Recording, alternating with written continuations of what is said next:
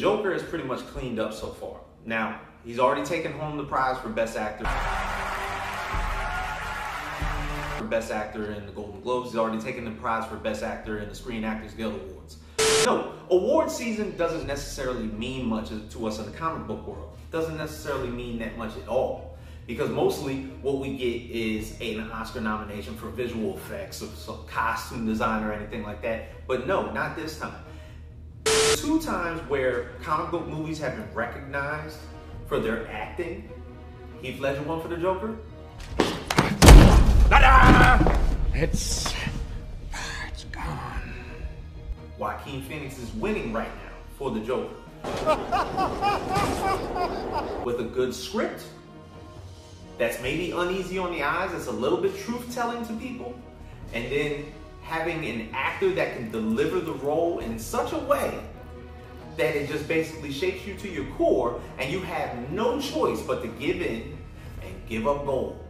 Because that seems to be what's happening here on a grand scale. All of a sudden, at the end of this, at the end of award season, you're gonna look at comic book movies and be like, okay, if this one did so well by having the captivating performance like he had in this movie, what do we have to do to prove that we can just push the same type of envelope? What it did was put a mirror up to society and basically showed you what someone suffering from mental illness or maybe some type of depression, what they go through internally on a daily basis.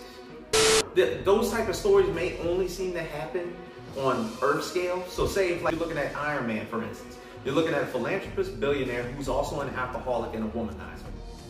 So if you took that and just molded that and put that in a box and delivered it, yeah, Iron Man has all these great action sequences. But the thing is, him as a man could have been done so much better. But now with a movie like this, taking a character like the Joker, who's a villain for fucking crying out loud, and making him the focal point to the point where it's easy to give this guy awards. At the end of the day, you don't need a shitload of explosives. You don't need a ton of CGI. You don't need a green screen. I need a blue screen, but you don't need a green screen, okay? You don't need tons of guys walking around with puppet masks and puppeteers walking around with shit strapped to their back. I mean, no, Andy Serkis is probably one of the best performance artists in the world. If you're putting acting in and the heart into the script, you don't need none of that shit. It is what it is. Grandmaster FAQs, feel free to like, comment, and subscribe to us on the Party Nerds YouTube page. Feel free to hit me up, Grandmaster FAQs, on IG and Twitter. Party Nerds go. Jump up in the air. Jump up, don't be scared. Jump up, don't be scared. And your cares will soar away.